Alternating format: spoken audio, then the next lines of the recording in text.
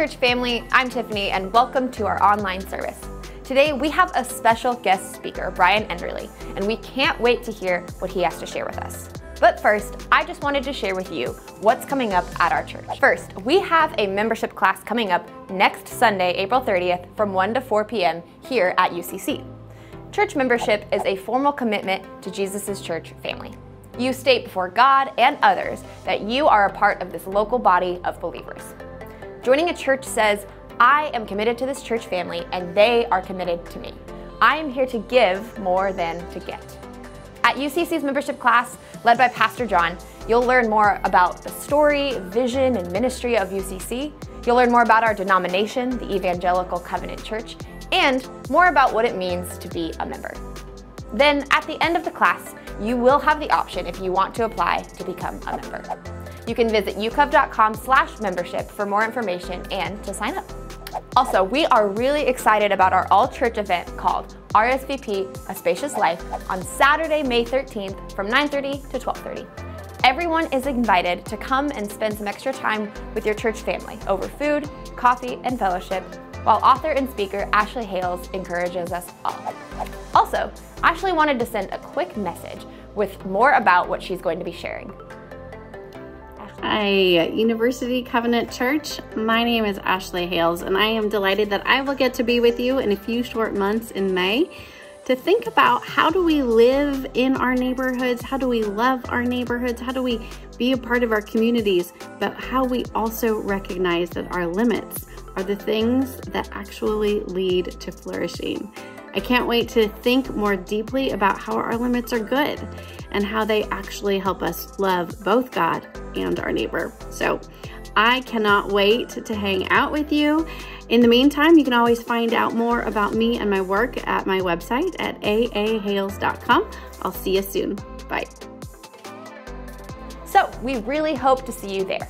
Early bird tickets are available before May 1st for only $20 per person. You can register at ucov.com/RSVP. Now, as we continue in our service, will you please join me in prayer? God, thank you so much for this opportunity to gather and to watch this church service online. Lord, wherever we're watching from, we just pray that we would feel your presence with us, that you would speak to us. God, open our ears and our hearts to hear as Bryan speaks today. We just pray that we feel closer to you, that we feel challenged in our faith. And God, just thank you for the opportunity to listen to the words of the sermon and to hear the words from your scripture. In Jesus' name we pray. Amen. Morning. My name is Bryan Enderle. I'm one of the humanoids at this church. It's great to be here.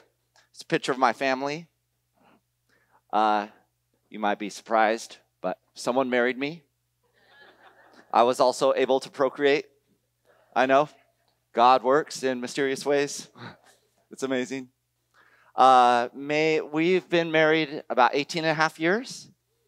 And we couldn't remember, but several years into our marriage, Peggy said something to me. She said, "Oh, Bryan, we haven't had much pillow talk lately." I was like, "Oh, pillow talk. Okay, I can do this. Pillow talking. I got this. Strong." So I saved up. I said, I'm not going to say anything during the day. I will save it all till my head hits the pillow. And then I'm going to unload all this talky talk. And I did that for a while because I wanted to win. And then Peggy ended up saying after a while, "Hey, Bryan, do you think pillow talk means talking when your head's on the pillow?" I was like, what is this thing called pillow talk? Well, if you're like me, I really need this passage, Exodus 19, because Moses is going to help me with pillow talk. And I think we all need it because whenever God shows up, a decision or change has to be made. If you have a paper Bible or electronic Bible, you might want to turn there. There's actually some cool things in the passage, and different translations translate it a little bit differently. So it'll be fun to see. And we're not going to look at all the verses, but most of the verses in this chapter. And actually, after I had sent my stuff to Pastor John, he sent me a podcast on this by the Bible Project called Testing at Mount Sinai, if you want to check it out. And they go over a lot more of the contextual information that I don't have the space to today because Pastor John said I can't be up here for 2 hours. So you can check that out if you want to. But I'll give you a little spoiler. It ends terribly. So the end of it is bad. It's very poor. And I believe God actually got potentially a little upset here at the Israelites, and we'll see their story. But before we get there, let's look at the beginning of the story. So we're going to flip over or scroll over, whichever is your case, to Exodus 19, verse 1. On the first day of the 3rd month after the Israelites left Egypt, on that very day, they came to the desert of Sinai. Verse 2, and Israel camped there in the desert in front of the mountain. So a little context, the Israelites had just been freed from slavery by God. They had been redeemed and brought out, and that might be the story you know of Moses in the burning bush and escaping. You've seen Prince of Egypt or 10 Commandments or something like that. And they're going now, and they've just arrived at Mount Sinai. By the way, that's where Moses had met God at the burning bush. So coming back, kind of full circle. And they're there. Notice a couple things. It says, do you notice it says in the 3rd month? So God actually redefined time here. So he came up with a calendar that didn't exist before. And now since that salvation, that redemption moment, it had been 3 months. And now that's the calendar that they continue to use. And then they camp. Actually, the place translates to palm of the hand. So in the palm of the hand of Mount Sinai, or of God. And they're about to have an experience with God. And in your bulletin or somewhere, if you'd like, I encourage you to draw the passage as I explain it, because there's a lot of things happening. There's going to be a mountain. There's going to be a lot of traveling around the mountain and things going on. So if you'd like to draw it, or if that helps you focus, please do so. All right, so Exodus chapter 19. Let's go over to verse 3. See what happens. Then Moses went up to God, and the Lord Yahweh called to him from the mountain and said, this is what you are to say to the descendants of Jacob, and what you are to tell the people of Israel. You yourselves have seen what I did in Egypt, and how I carried you on eagle's wings and brought you to myself. Now, if you obey me fully and keep my covenant, then out of all nations you will be my treasured possession. Although the whole earth is mine, you will be for me a kingdom of priests and a holy nation. These are the words that you are to speak to the Israelites, Moses. And so Moses carries this message. And before we get into what he said, let's take a look at a couple things. Do you see where it says, obey me fully? I don't know, your translation might say something different. It might say obey, hearken, something like that. It's actually a Hebrew word that is repeated twice, Shema, Shema. And it has semantic overlap with words in our English language like listen, hear, obey. So God's basically like, listen, everybody. I'm about to tell you something. And then he tells them this, and it's a little bit shocking. He says, I'm going to make you a kingdom of priests, essentially, or you're going to be priest kings, which is, and this will happen, just continue to keep this covenant with me. Remember, this is a new God to them. They had just escaped Egypt. They're on the getting to know you phase here. So they're the start of their relationship. And God says, hey, I'm going to offer you to be priests. Now, I need some help from the Bible nerds here. Bible nerds, you might know that God, at a point in history, appointed a certain people group or tribe of Israel to be the priests. Who were those people? The Levites. Thank you, nerds. We appreciate you for your knowledge. The Levites were the people who later we find out were to be the priests. But at this point, God actually had intended everyone to be priests. So quite different than the latter part of the story. But everyone was to be a priest or a priest king. Things turned out a bit differently, and we'll see why. So in verse 7, it said, "So Moses went back and summoned the elders of the people and set before them all the words that the Lord Yahweh had commanded him to speak. The people all responded together, 'We will do everything the Lord has said.' So Moses brought their answer back to the Lord." So Moses relayed the idea. Everyone's like, "This is great. We love it. We're going to do all this stuff. We're going to be in relation with this God that we're getting to know. We're going to be these priests." Fantastic. And Moses, by the way, is actually the good example in the passage, and we'll see this play out. But he's the good example of someone who's relating to God. Do you notice him going up and down the mountain? From chapters 19 to 24, Moses goes up and down the mountain 7 times. So Moses is quite the hiker. If you like hiking, you'll like Moses. So, and Moses was the example of how to relate to God. Did you notice he was interacting with God? I bet Moses knows what pillow talk is. Moses. So Moses is the good example, and we'll see that play out a bit. So God is now going to enact a plan, and we're going to look at verse 10 and see what plan or idea God is enacting. So check this out. "And the Lord Yahweh says to Moses, 'Go to the people and consecrate them today and tomorrow, and have them wash their clothes and be ready by the 3rd day. Because on that day the Lord Yahweh will come down on Mount Sinai in the sight of all the people.'" Verse 12, "Put limits for the people around the mountain and tell them, 'Be careful that you do not approach the mountain or touch the foot of it, because whoever touches the mountain is to be put to death.'" Verse 13, "Only when the ram's horn or trumpet sounds a long blast, they may approach the mountain."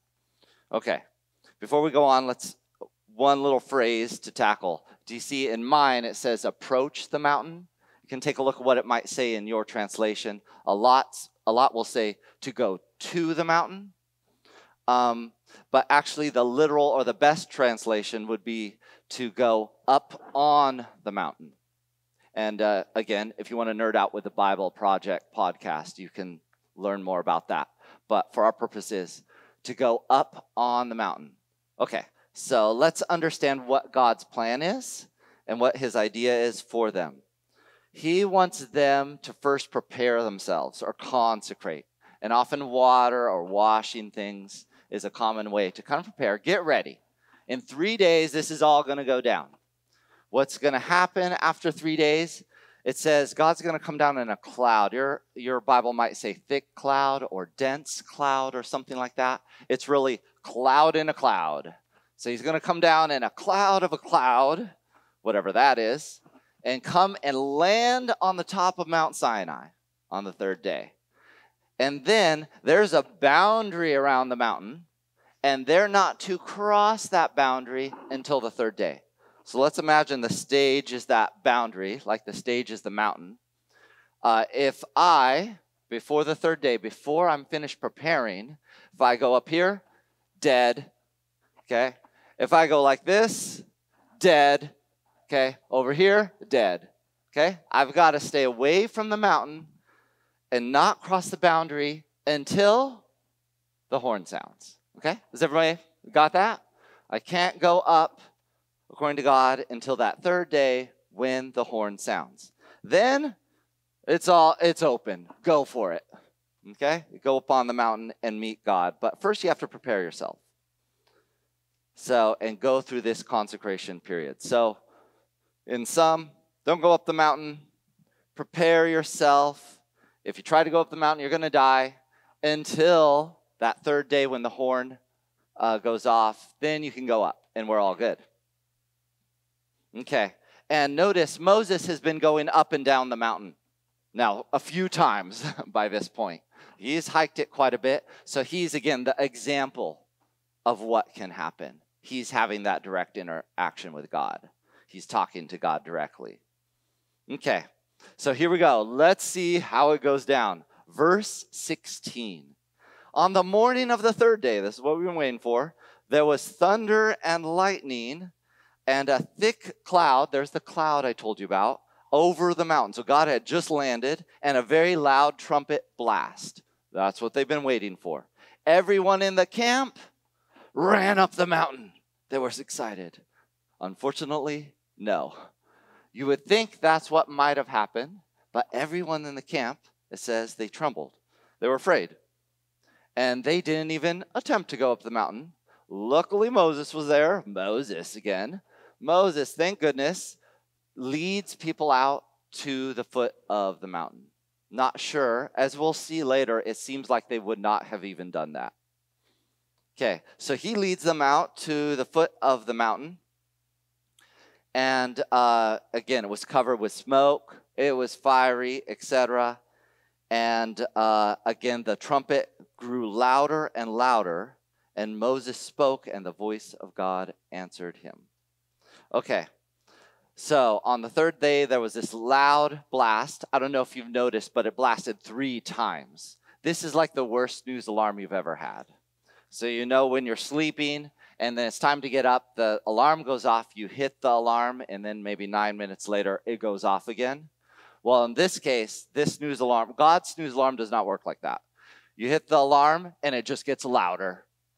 And you hit it again, and it gets louder again. So God is really trying to get their attention. And I wanted to compare this from maybe a heavenly perspective. Maybe if I'm watching from heaven, what would I think? Versus what's the perspective of the people there? So if I'm watching from heaven, I've just heard all this. Maybe I'm in the throne room. It was a good day. I'm holy that day. So I'm in the throne room. I'm listening. The horn has just went off. I know that I'm expecting the people to come up, and they don't. So I'm like, God, sound the horn again. Maybe they didn't hear it. Maybe, God, be more cloud-like. Be more fiery. And I'm wondering, what is going on? This was clear. They said, we will do this. Everybody agreed. But then they were stopped at the foot of the mountain. Well, maybe from the people's perspective, it's a little bit different. So from their perspective, they're entering into a new relationship. They might be a little bit nervous. I don't know if you've been in this situation before. Maybe you're just about to get married and you're like, wow, this is a big relational step. Or I'm going to a new workplace. Or I'm joining a new club, like a new bike club. Or I'm going to something I haven't been before. What will the people think of me? Will I be accepted for who I am? And it's a little bit nerve-wracking to take that relational step. Well, that could be a little bit of how they felt, but they were for sure nervous. They were trembling. They did not take that step. They chose, when there was fear and when there was faith, they chose fear. Well, this resulted in a major plot turn. An unfortunate plot turn that we're going to see in the next verse. Let's take a look at what happened because they did not go up. This is verse 20 now. The Lord descended on the top of Mount Sinai and called Moses to the top. Moses going up the mountain again. So Moses went up, 21. And the Lord, Yahweh, said to him, go down. Verse 20. Go down and warn the people that they do not force their way back through and see the Lord, and many of them perish. Even the priests who approach the Lord must consecrate themselves, or the Lord will break out against them. So finally, God had had enough, and Moses was the one who went up. The rest of them did not. God warned them, I would even dare to say, was a bit upset at how it went down. And because the people said they would do this, and they did not. Now, my Western mind likes things kind of written chronologically, but this was not written by a Westerner. And there's a little actually flashback to this scenario that gives us a little bit more information of what happened. And that's in chapter 20 I will read it to you. It's not on the screen. It says in 20 verse 18, it relives this moment. And they had seen the thunder, they saw the smoke, and it says the Israelites trembled with fear. They stayed at a distance. And here they said something quite crazy to Moses in 19. They said to Moses, "Speak to us yourself. We will listen, but do not let God speak to us, or we will die." The people remained at a distance. So, if there's the mountain, that's the stage. You could go on the mountain. You could be at the foot of the mountain. It says twice, they remained at a distance to the mountain. They stayed back. And they even said, "We don't want to talk to God. Moses, you talk to God for us. You tell us what to do, and we'll do that thing. But we don't want to talk to God." So this whole relational thing that God was setting up did not happen. It would be as if, you're at a kind of some wedding ceremony or something like that, and the groom says, "Oh, no, I don't want to talk to this person. Maybe I'll find a substitute person to talk to you." I will not do that. So, unfortunately, they stood at a distance. And there's a few reasons, I think, why. They stuck with the law instead of moving forward to the promise. If you take a look at verse 23, there at the bottom of the screen. Moses said to Yahweh, "The people cannot come up to Mount Sinai because you yourself warned us. Put limits around the mountain and set it apart as holy." So even Moses, I think, got a little confused and thought, "Hey, you told us not to go up," which is true, until the trumpet blasts. And they got so focused on the part of not crossing the boundary or staying away from the mountain where God was, that they didn't take the next step into the promise. They were blinded and couldn't see that there was a promise for them. You see the pillow? It's not about the pillow. The pillow just represents our relationship.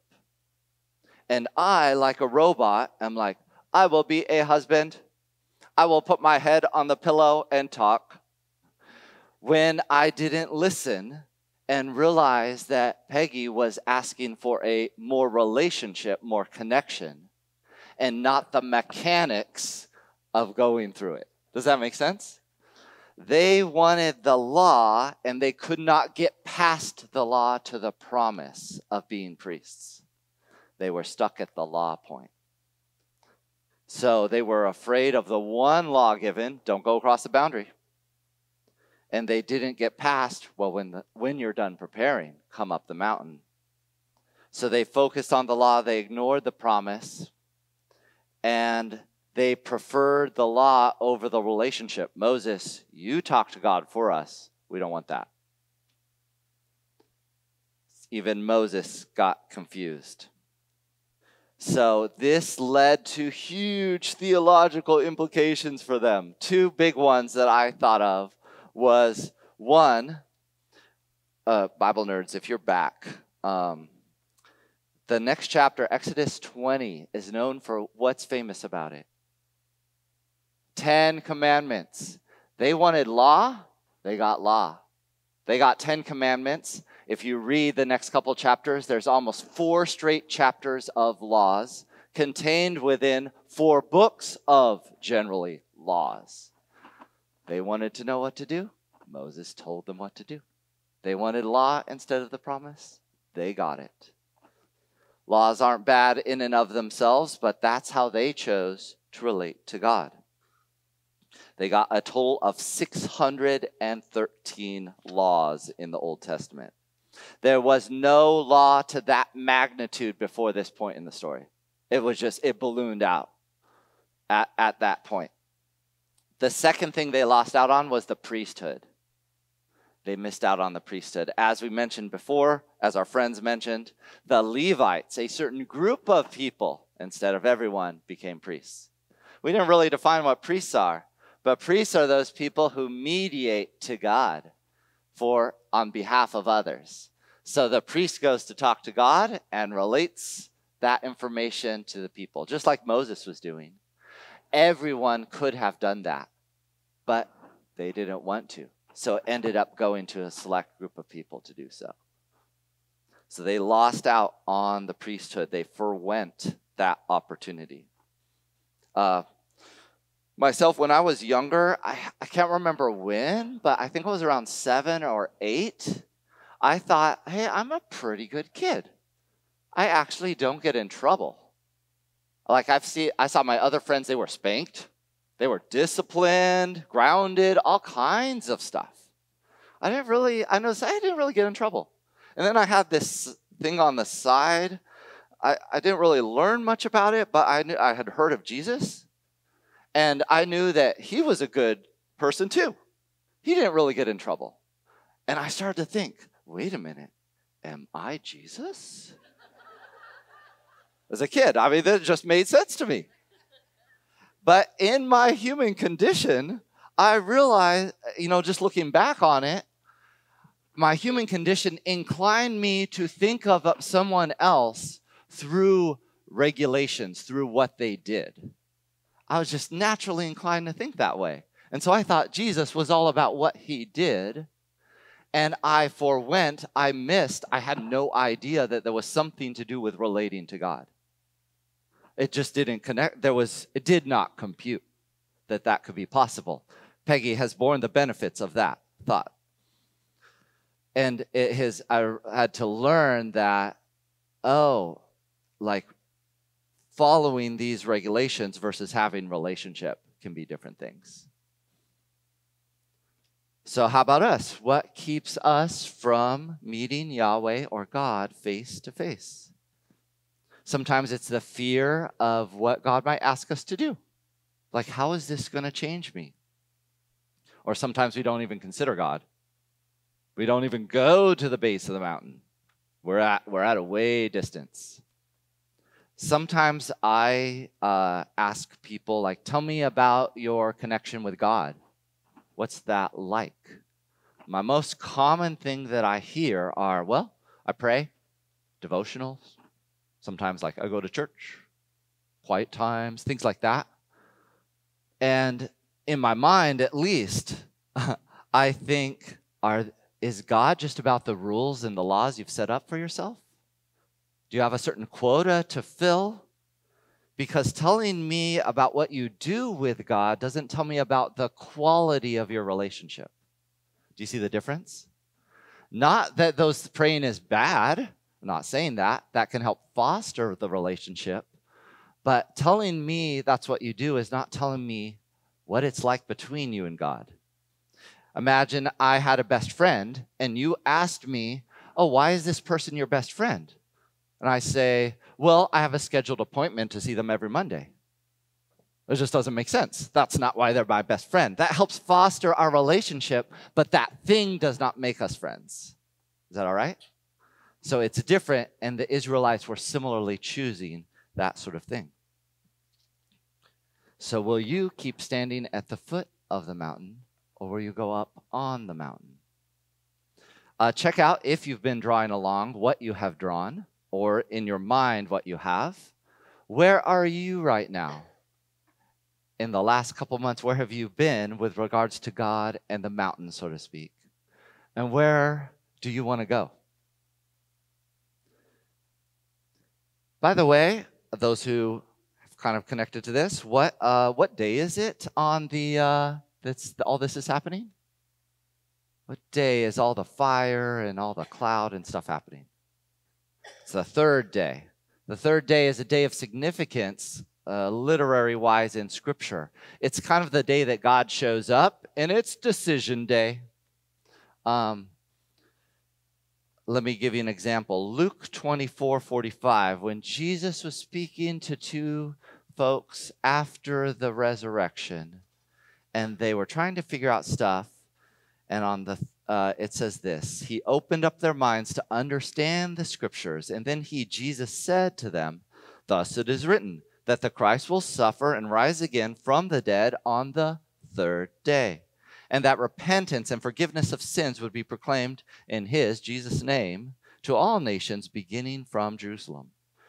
You see, the third day has major significance. It's repeated 3 times in our Exodus 19 chapter. It signifies God's about to show up, and then it's decision day for us. There's new life. There's something coming with God.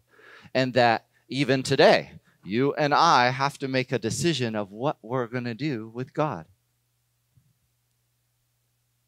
We can, in fact, actually enter back into the priesthood. So Jesus, in fact, has done something theologically and historically to bring that day back again. If you didn't know it, Exodus 19 is actually quoted by Peter in the New Testament. And he says this in Peter 2, 9 and 10. You are a chosen people. Again, from Exodus 19, a royal priesthood, a holy nation, God's special possession, that you may declare the praises of him who called you out of darkness into the wonderful light. Once you were not a people, but now you are a people of God. Once you had not received mercy, but now you have received mercy. So for a second time in history, we can enter the priesthood. Because of what Jesus has done, we can have that priesthood opportunity again, or engage with God relationally. So what to do? Well, realizing this is good, and I think being here is God getting your attention. God is getting our attention and say, hey, it's that third day. It is time to decide. And even now, you can be spending a few moments in God's love. In God, like, what is God trying to get your attention about? You see, laws, structures, regulations, traditions, all these things aren't necessarily bad in and of themselves. The problem is if we forget why we're doing them in the first place. If we forget why we're doing these things in the first place, then they start to become the center, and the reason why we're doing them slips out with our memory. See, it's actually because of our relationship with God that we do these in the first place. They're a byproduct of that. You know, if you are married, you might have a date night, but the date night doesn't make you married. If you have a best friend, you hang out with that best friend maybe at a certain time, but that time that you're hanging out doesn't make that person a best friend.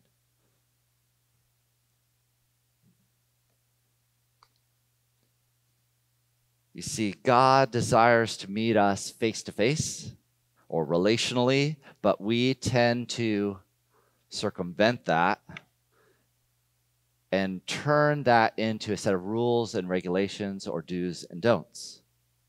And that, unfortunately, becomes the center. So where are you at the foot? Are you at the foot of the mountain?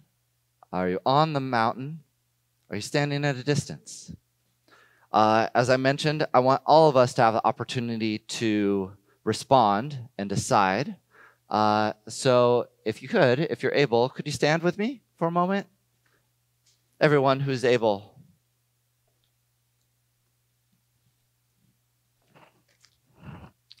I want to pray.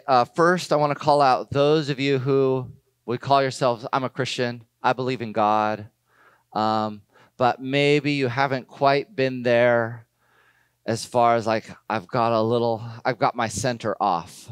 I've been a little off recently. And you just want to commit to metaphorically going on the mountain with God. If that's you, I want to pray for you. Could you raise your hand if you'd like me to pray for you? It's in God's love. Yeah, see you.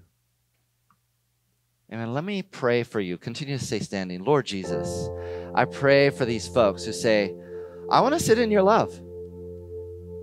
I want to be with you and relate to you, Lord God Yahweh. I want to know you more and more, Jesus. Thank you for what you've done in my life. I pray that you renew my faith again and refresh it. Help me, Jesus. We pray this. Amen. Now remain standing for a moment. I also want to pray for those of you who do not know God. Maybe you're seeking, you're interested, or you've known God a long time ago, but it's just been a while. And some space has passed, some time has passed. I just need to ask, is there anybody in that situation? You want me to pray for you? That maybe you've been at a distance and you want to come up the mountain. Like that. You want to raise your hand. Okay, I see you. Anyone else? Let me pray for you. Let's all pray. If you're near someone who raised their hand, you can extend your blessing to them as well. Lord Jesus, thank you for these folks who raised their hand. Pray along with me. Lord, thank you for what you've done. I want to know you. I want to come up the mountain. I don't want to stand at a distance. Lord, receive all the wrong that I have done or that has been done to me. Cleanse me of it. Prepare me. Consecrate me, because I'm ready to come up. Lord, I receive this faith. I receive you and the new life that you bring through Jesus. We pray this in your name. Amen.